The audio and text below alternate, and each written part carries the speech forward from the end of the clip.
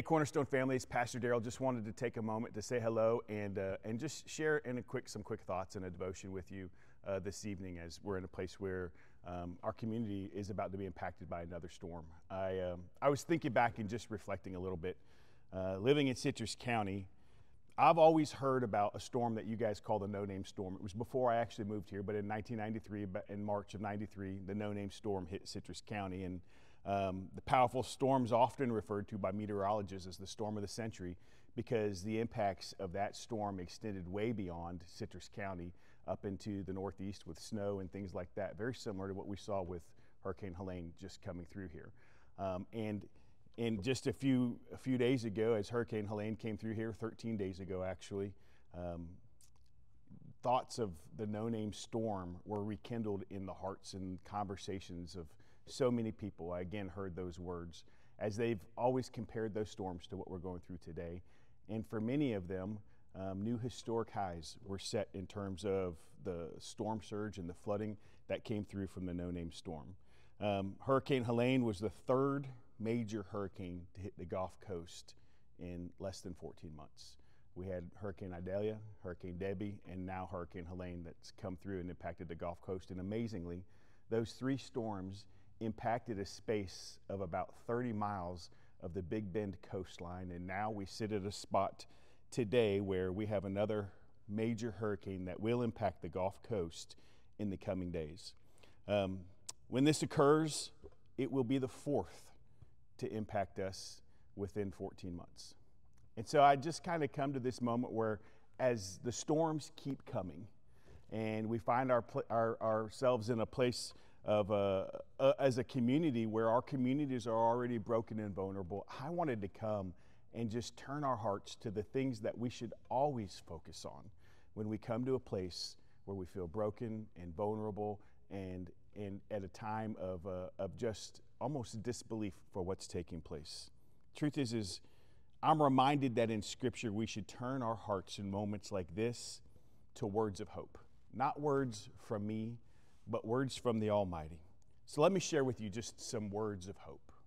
Psalms 46 says, God is our refuge. He is our strength. He is our ever-present and help in trouble. Therefore, we will not fear.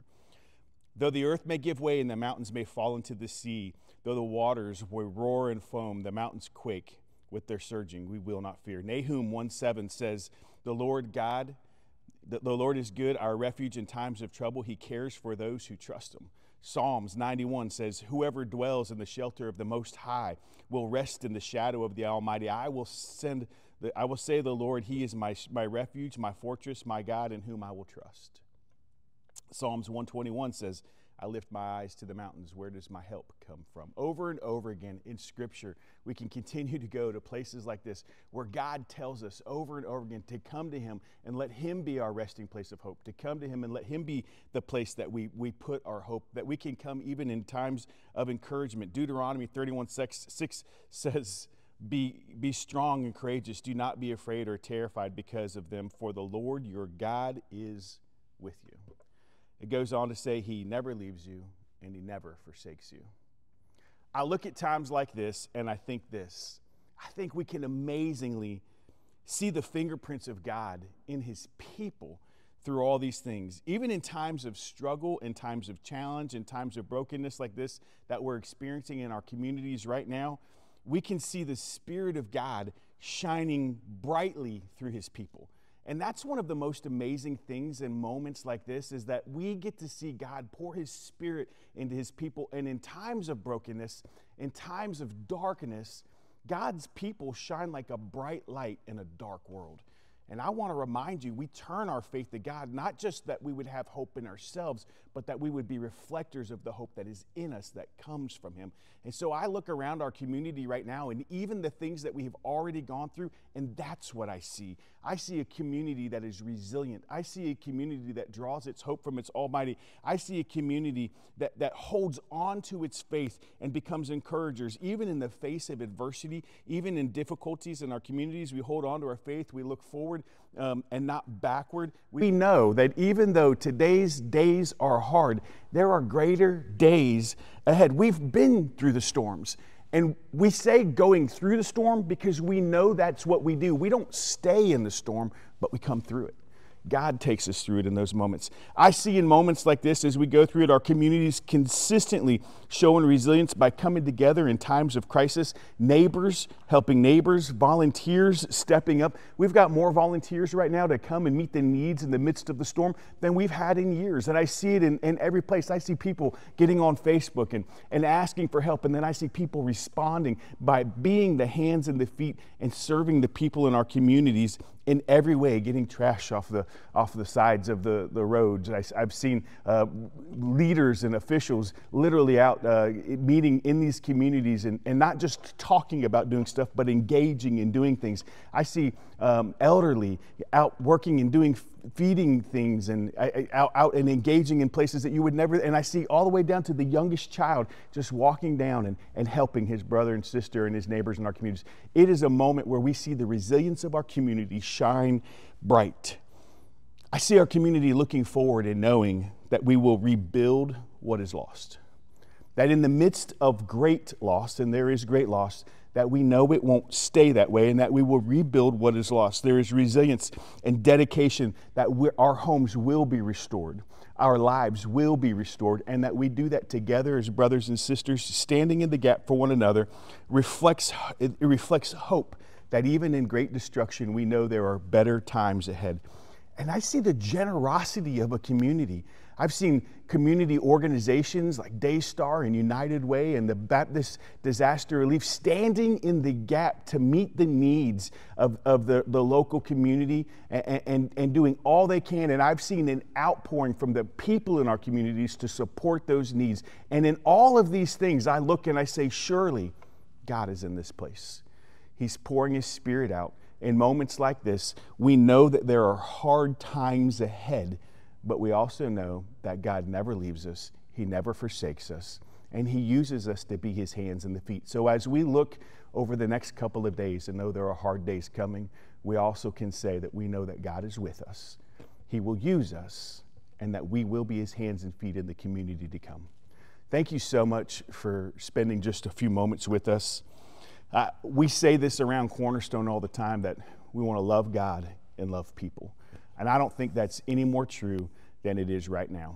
I'm going to pray over you, and then Pastor Craig's going to simply share a song that's been on his heart. So let me pray. Dear Heavenly Father, in this time of uncertainty and trial, we turn to you. God, you are our refuge and our strength. Remember that even in the storms as they rage around us, that you are ever-present help in times of trouble. Father, we thank you for the resilience of your people that comes from being connected to you. God, thank you for placing us in these communities. And Father, thank you for the spirit of unity that shines through each and every one of them at the time that we most need it. Lord, we ask for your protection over every person, over every home, over every heart in the middle of these storms. Father, grant us courage and peace. Fill us with hope as we rebuild and restore. Strengthen those who are weary. Comfort those who are fearful. And remind us that, God, we are never alone. You are always with us. Help us to continue loving and supporting one another just as you have loved us. And Father, may your light shine through us. Father, shine through our actions. May we reflect your love to those around us, Father. And Father, we trust you, and we trust your promise to never leave us or forsake us. And God, we ask for your guidance and your hand among us as we walk through the challenging times ahead. Dear Heavenly Father, in your name we pray. Amen. It reminds me of a story where Jesus was on the water and he was with his disciples. And the wind and the waves picked up so badly, there was such a storm that all the disciples who were used to being on the water thought, we're going to die. I mean, so this was a pretty bad storm. And interestingly enough, or ironically enough, Jesus was in the boat, but he was sleeping sound asleep. And the disciples were dying, and he was sound asleep. And they shook him, and they woke him up and said, Master, we're going to die. What's going to happen here? And he looked at him, I can imagine with a tender, compassionate heart saying, you have little faith. And he looks at the wind and the waves, and he says, be still. And that's exactly what happened. And we tend to drop our faith and lose our faith when things get hard, and understandably so. God knows that we're human. He knows that we're just dust, and so we become afraid. Like, this is a storm for so many of us, And I believe Jesus would say to us what he said to the disciples, be still. And maybe the circumstances won't change for a while, but he certainly can look into our hearts. He can speak to the wind and the waves in our heart and say, be still. And he can clothe us with his peace in a time when it doesn't make sense to be at peace. He can give us sleep that is sweet. And so that's my prayer for you and me and my family, that no matter how the waves might pick up, that Jesus would speak peace to our hearts.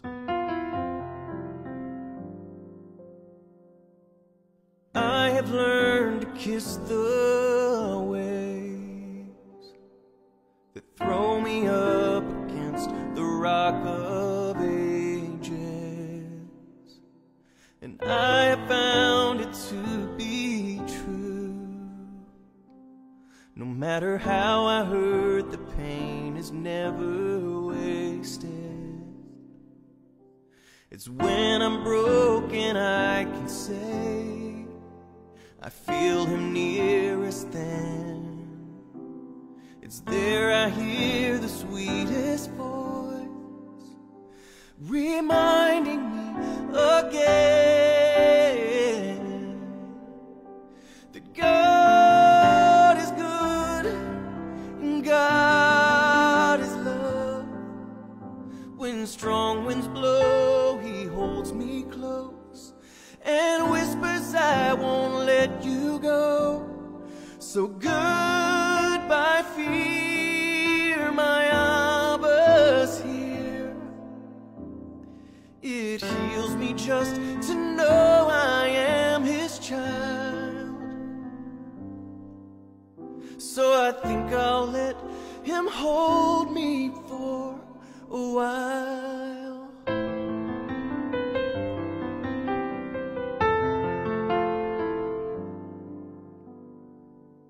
He hears my faintest cries for help and delivers me from all my troubles. And though I'm weak with so much need, he's not ashamed of me, and I'm so humble.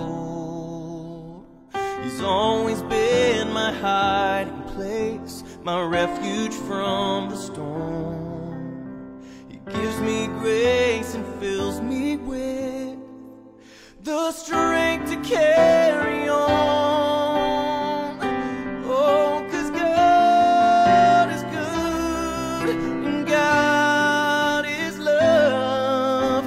When strong winds blow, he holds me close and whispers, I won't let you go. So goodbye fear, my Abba's here. It heals me just to know I am his child. I think I'll let him hold me for a while. Oh, like a child, I'll let you hold me long.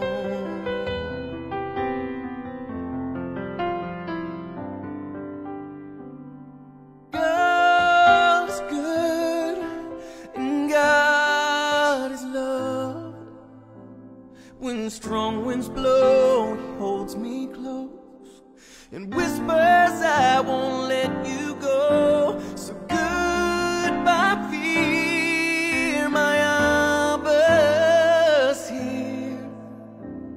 It heals me just to know I am his child. I think I'll let him hold me for a while.